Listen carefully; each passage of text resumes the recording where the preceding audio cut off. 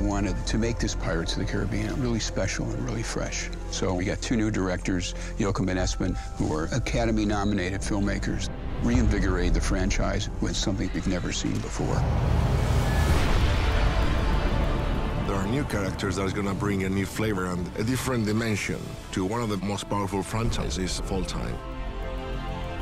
When we heard they were planning on making another Pirates, we chased it.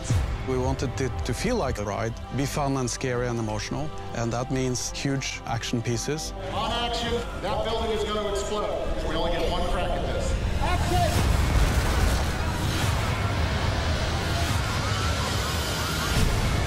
We had thousands of extras, huge builds, and epic shots with fantastic locations. This film is exciting. There's something huge happening every day. So it has an energy and a force behind it that I've never really experienced before. Not only is it huge in scope, but we're dealing with iconic characters and iconic ships and elements. I felt there was some sense of magic walking onto that set. Seeing the craftsmanship and the detail, it's very easy to lose yourself and to feel like you are in another world.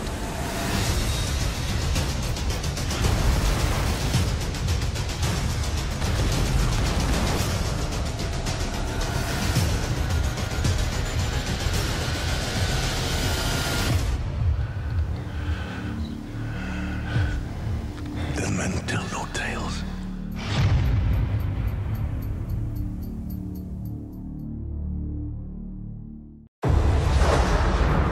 Pirates had infected the seas for generations, so I vowed to eliminate them all. Jack Sparrow cursed me. I will have my revenge. Are you sure you're the Jack Sparrow? Where's your pants? A great pirate does not require such intricacies. Find Sparrow. Karina is the only one who can help us. I'm not looking for trouble. What a horrible way to live. I'm a woman of science. I choose not to believe in ghosts. Do you not see what's behind us? Oh, monkey.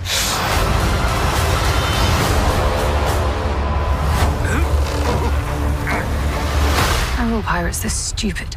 This film contains scenes that may be too intense for younger viewers.